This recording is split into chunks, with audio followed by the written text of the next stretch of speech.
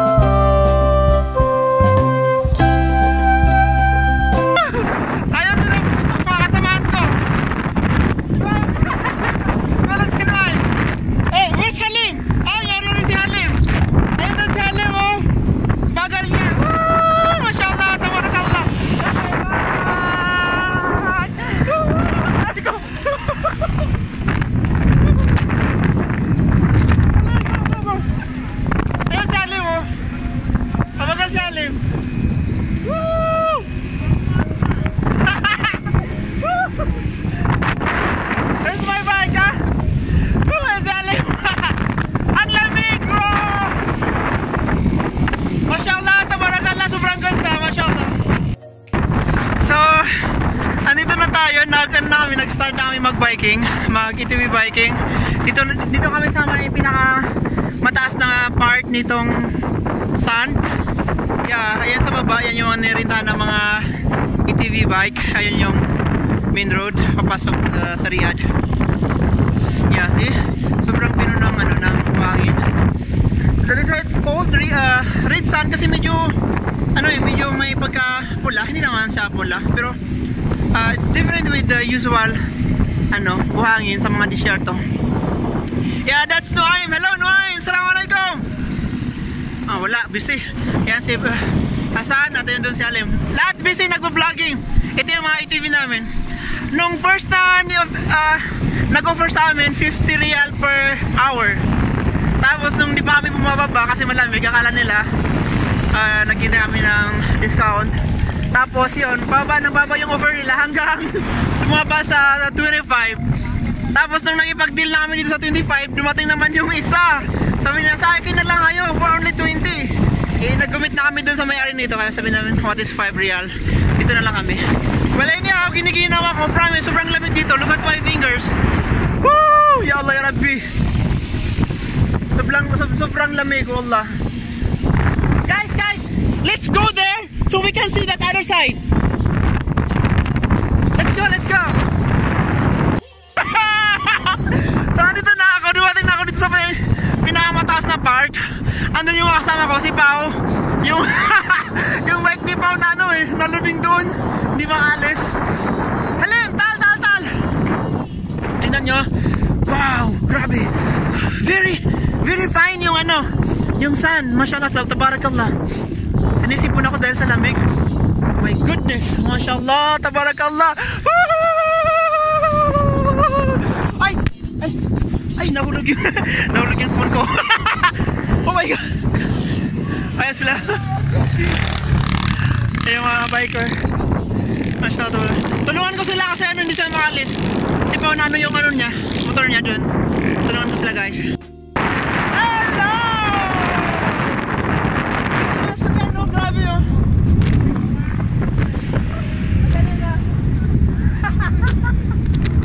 Hindi makadaan yung car.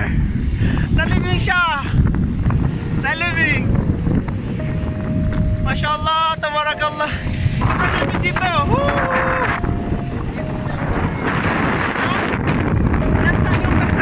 Napahiya siya, hindi naka-survive. Yeah.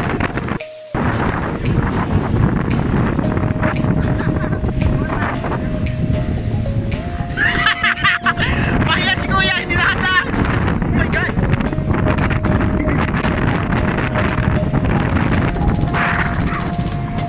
Nakatakot, ito pa.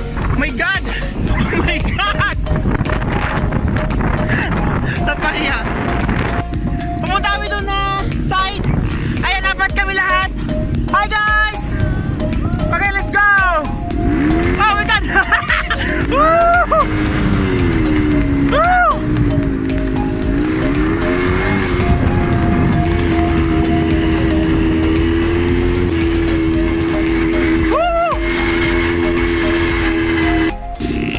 Guys, we're getting there. Oh my god. Oh! Ah! My goodness.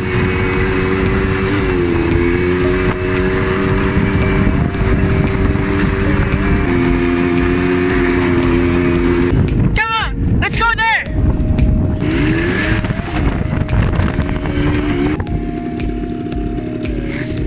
Dito muna ako. Ayun lang munta. Okay. So, ayun yung mga kasamahan ko, silang tatlo. Nandito ako na area, medyo elevated siya. Tapos, yes, that's another side of this area. Dyan yung papunta sa Riyadh. Yeah, dyan kami dumaan, papasok dito. Yan, dito pala na banda, may parang small village. Yeah. Tapos ang cute ng mga rock formation ng mga mountains. Yeah, mashallah, tabarakallah. Ayun sila, oh. Dami nila. Mashallah, sasya nila, mashallah, tabarakallah.